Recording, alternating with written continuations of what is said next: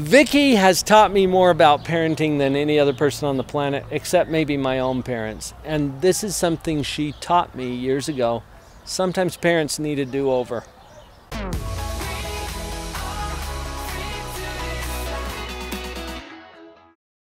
I think it was about a decade ago. At least. When I overheard in the hallway right behind us here, an interaction between Vicki and our third son, Brennan. He was a teenager at the time, and you know how sometimes teenagers get tipped over a little bit by what their parents do or how the limits are set, whatever it was. He kind of stormed down the stairs to his bedroom. Vicki paused for a minute. I still remember you stayed there in the hall for just a little bit. This isn't the way you wanted the interaction to go.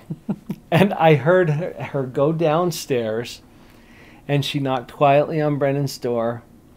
She opened it up and said something along these lines. Brennan, that's not the way I wanted that to go. Can I have a do-over? Wow! That was amazing. I'm just impressed. Just saying. Where did that come from? Probably you. I don't know. I don't know. You know, as I was sitting there, I think I was doing laundry at the time, and I was just thinking, why did I have to react so strongly, so quickly? I wish I would have done this. And I've been studying some different things about how you're not going to change behavior unless you practice the behavior. And so it dawned on me that you go and you practice the do-over. Instead of just wishing you'd done it different, you actually go practice it differently. And so today we're talking about do-overs for that reason. That impressed me so much, Vicki, because how often as parents do we do that?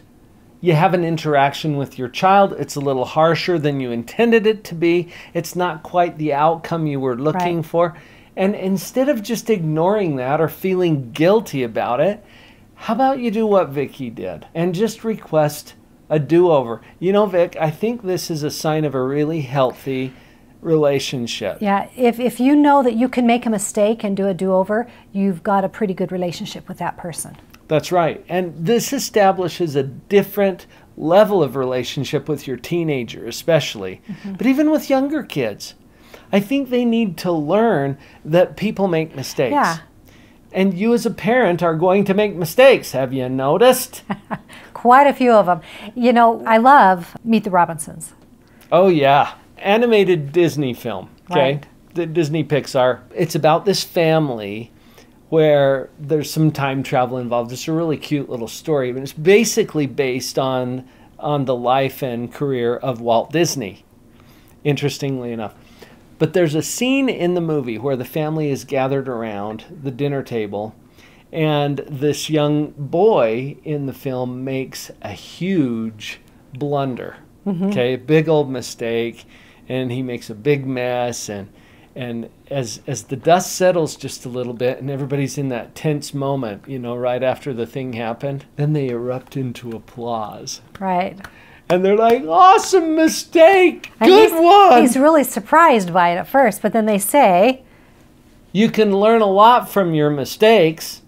Successes, not so much. Right. So we want to help our children realize that mistakes are part of being human. And what better way than for us to model how to handle a mistake with a do-over? Well, with admitting it, first of all, and then with a do-over. That takes some humility as well. Powerful parenting tool. I think this applies to any relationship, really. It's particularly important for parents because we're training our kids how to handle their own mistakes. And if we could live in a place of humility where we're able to do a do-over, request a do-over, practice a do-over, that is so much better than the guilt and shame that tends to run our behavior if we didn't have that option. Right. Here's something that I share with a lot of my clients, and I want you to connect with this. You are a benevolent, generous, loving parent. It's true. Right. Think about it. You want your kids to have everything. You give them more than they probably deserve. So you're obviously very generous. You're benevolent. You're loving.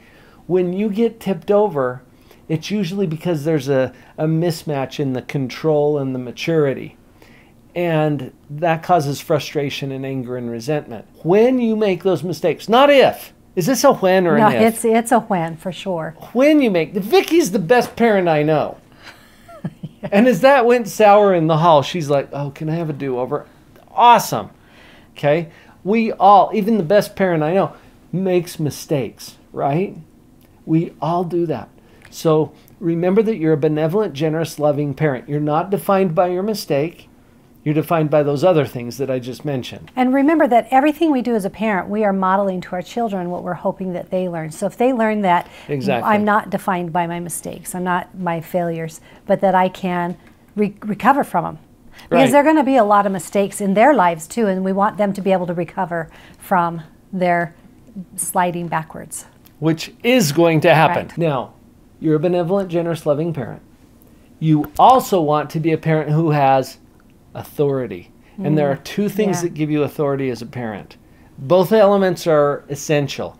You have to be able to set and enforce appropriate limits, and you have to be seen as a provider of good times and good things.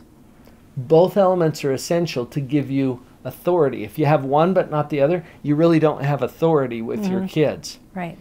That's why the do-over becomes so important, because you're going to blow it on one end or the other on a regular basis. Another advantage of the do-over is it kind of puts you back into control of the time.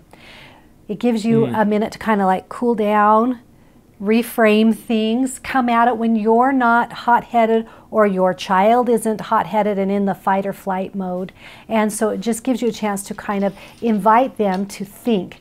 Generally, just prior to the do-over, you've actually invited them to fight with you. And so you want to change that invitation to be one to think. Parents get into fight or flight mode.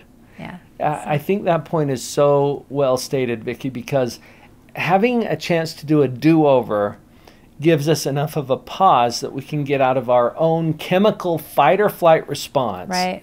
and get back into thinking mode. Notice this, when you're thinking, you have a whole lot less problem to deal with. Yeah. When you're not thinking, you make messes.